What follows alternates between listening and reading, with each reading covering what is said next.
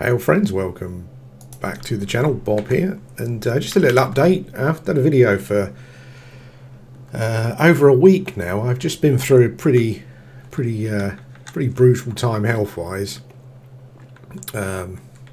Yeah, and just I haven't even played anything pretty much. Haven't even gone to my computer, which anyone who knows me will tell you that that's when you know when you're really ill. when you don't even go on your computer. So yeah, that's why there hasn't been a video for I guess over a week or so now. But kind of picking up again, so hopefully yeah, videos will be a bit more regular. Back in Everquest, I've just got level 39 actually, so I started mucking around yesterday again. And you know what, I haven't even learnt my new spells yet. I've just continued on killing guards. I've changed towers. I didn't want to show you the same tower again, so I've changed towers. 2 guards here. One's level 30. Guard Justin is level 35. Sorry, and he's a bit of a beast. You got to be careful. I basically, I will basically try and keep him rooted at all times.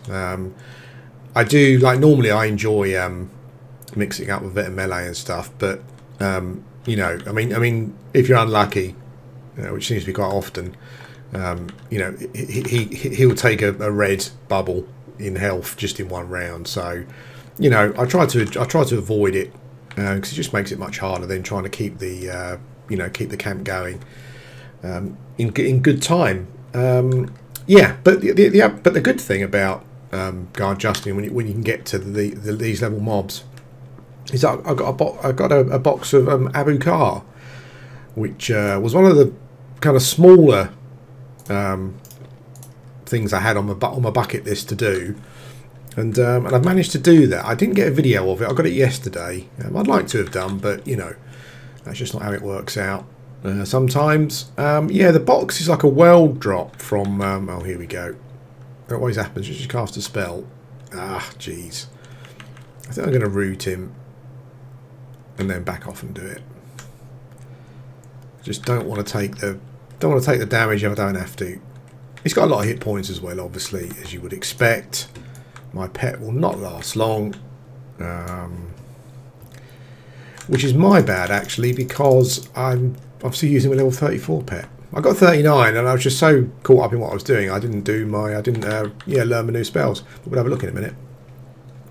Yeah, so box of Abu Kar is a world drop from level 35 mobs. It does get patched out, so try and get there if you can. As you can see, it's a lore item, but it's not no drop. 100% weight reduction, and it's 10 capacity, and it's giant. Items you can put up to in there as well. So yeah, it's a pretty awesome thing to have, and it's just a world drop. I mean I was really lucky. When I started yesterday, I kind of got the drop from Justin. Oh, it must have been in like a few kills, I think, probably. I haven't seen one since then, and I've been here for about a level or so now, but yeah, maybe just lucky. It's funny with the world drops. I mean, I'm trying to think of games similar to Everquest that have got it in. I'm sure maybe World of Warcraft had it, but world drops is something that I think all games should have, because it just makes it just so much more interesting when you're just out fighting anything. I mean, give them a small chance to drop, like the box, for example. But yeah, and you have to be killing mobs at level 35, but I think at all levels, like 10, 20, 30, 40 or whatever, yeah, every MMO should have these world drop things. It just makes things just so much more interesting. That jeopardy of will you get the drop or not. Yeah, just very cool. And I got the box. I kind of I'm not sure when it gets patched out, but I did want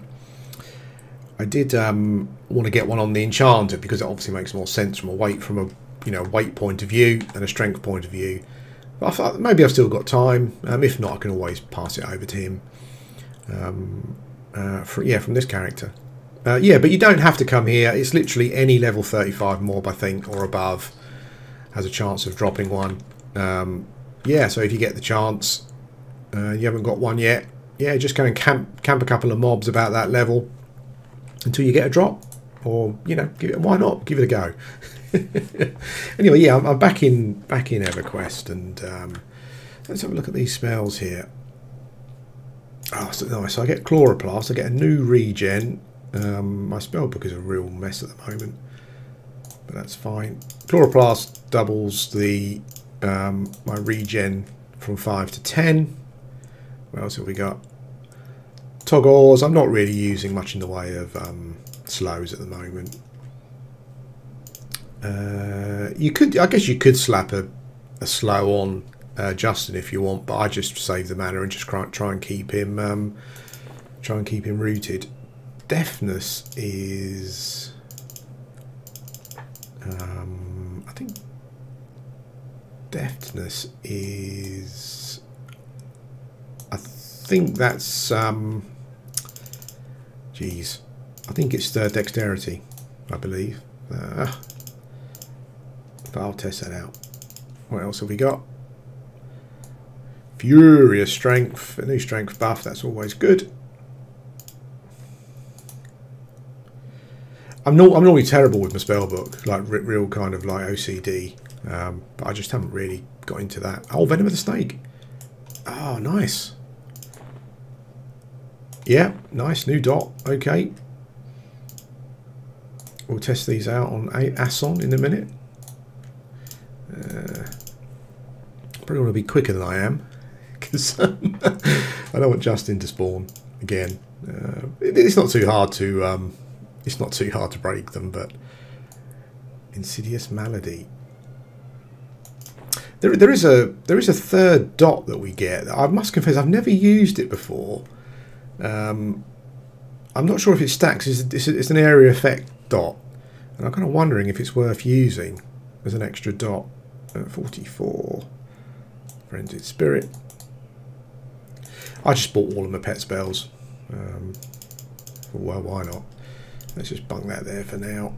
I'll recast my pet in a minute, but what we'll do is we'll put Chloroplast on. Oof. Wow, that's a lot more mana than regen, but that's fine. That's life. Let's see how much damage. I've used these spells so many times, leveling so many shaman, but I never remember the numbers.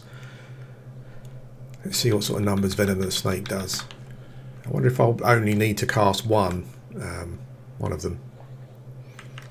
Okay, so it does 40 initially, as opposed to 30. So let's just see. Yeah, let's just see how much that does. Don't have too much to report other than that. I'm kind of back playing and hopefully videos will become a bit more regular. I've still got my plans that I had to do, you know, to kind of create myself a mini studio and to maybe try and take these things a bit more seriously, you know, teach myself some video editing and stuff, see how it goes. Yes, if you like watching the videos, you'll benefit from that at some point. Yeah, that's a nice dot. Look at that. Ooh, that's really nice. I don't think I'm even going to bother casting a second one. Nice. Let's see what the mana ratios are like, shall we? In a sec. So it's a really nice dot on level 34 mobs. Level 30 mobs, just stick one on. That's it. 160. I think I was using Envenom Breath before. 100. So okay, for 60 more mana, it's kind of only needing to cast one spell. So I'm definitely saving myself some.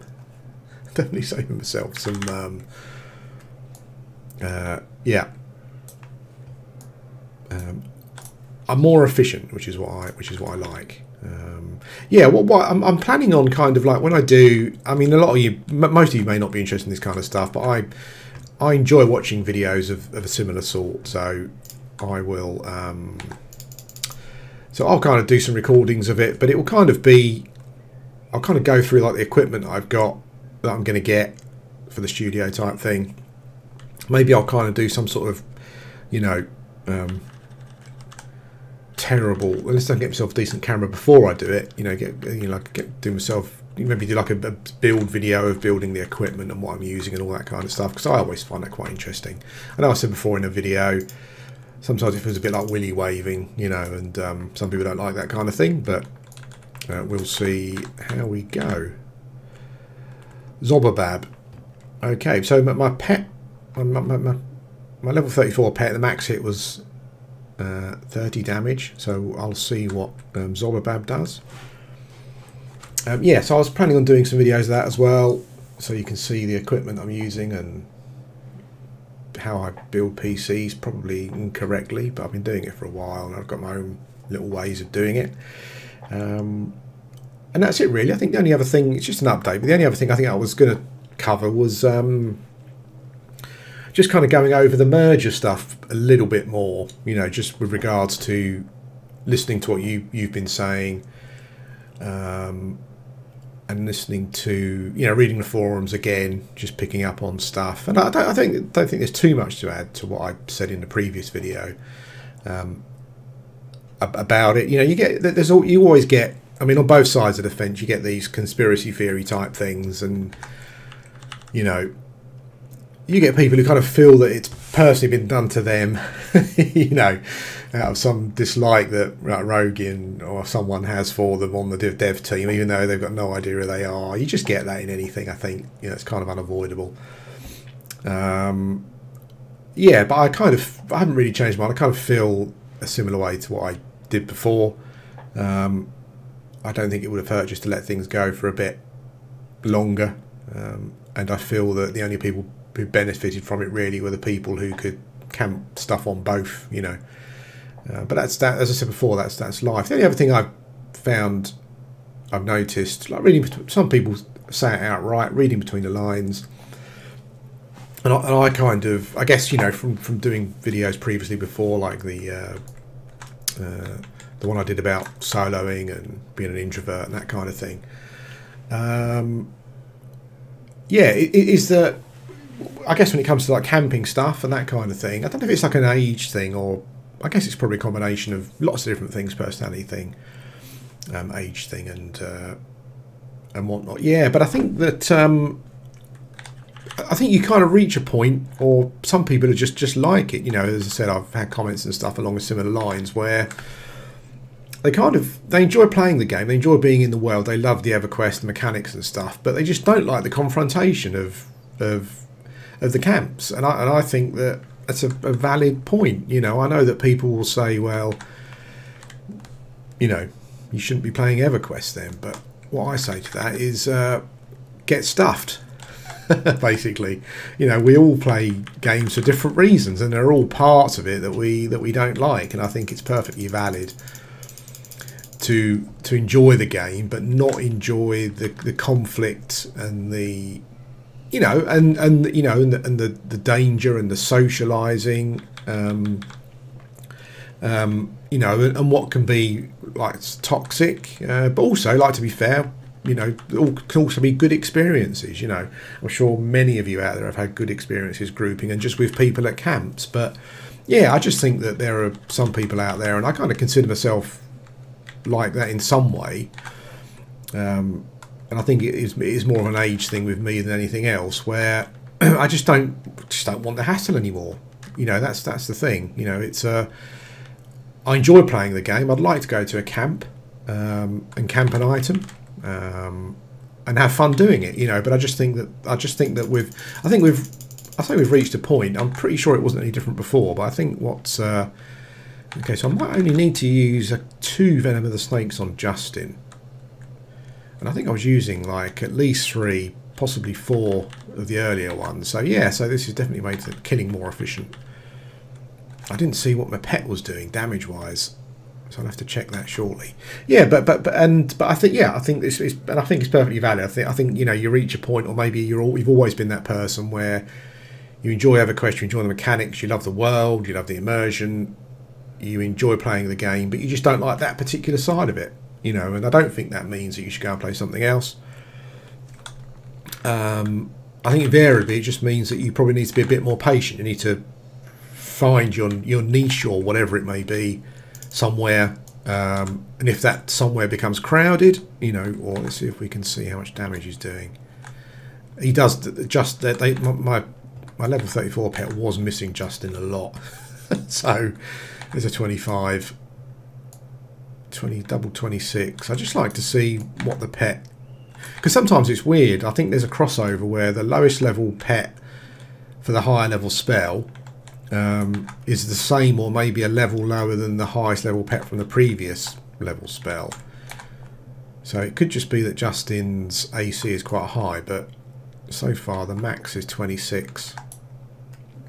Seems to be hitting a bit more though. There we go. It'd be interesting to see, I mean obviously it's going to have more hit points and stuff I think, but it'd be interesting to see what the max damage is. I think the max damage pet I had with the level 34 spell was doing, I'm sure I saw a 32, but it may have been 30. So if 26 is this pet's highest attack, then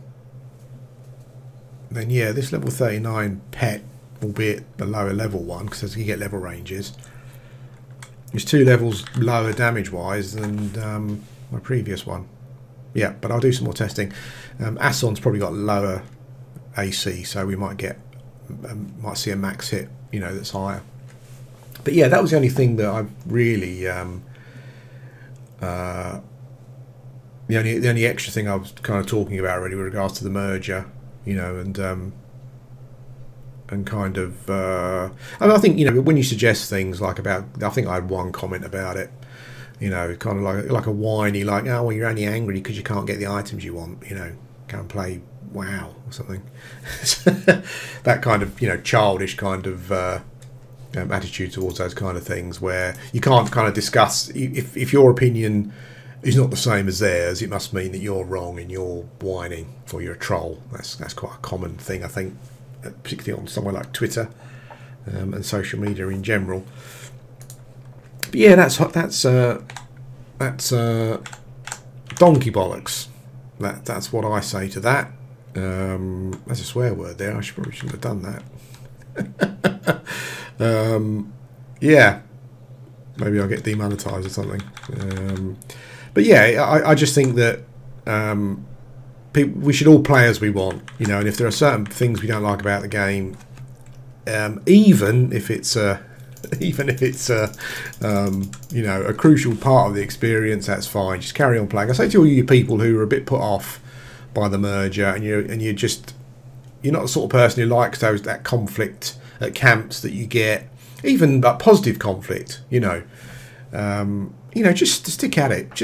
I think you just be, you know, you'll have to be more patient, but just, if you enjoy the game, just stick at it and play. You know, eventually you might not get your mana stone or whatever, but you know, I think once things like when Kunark comes out, I think some camps will ease here, because I think initially people will rush Kunark to get the stuff they want, and you know, the main continent here will be quieter. So I would just recommend, yeah, just sticking with it. You have to be more patient. Maybe you've got to wait a year or whatever, but you know, level up your character. You know, and if there's stuff you want and you go to the camp and you don't want to get involved in the conflict of camping, yeah, just do something else for a time, then come back again. That's what I'm going to do. Anyway, that's it for now. Just a short update. Hope you've enjoyed it, and I'll speak to you again soon.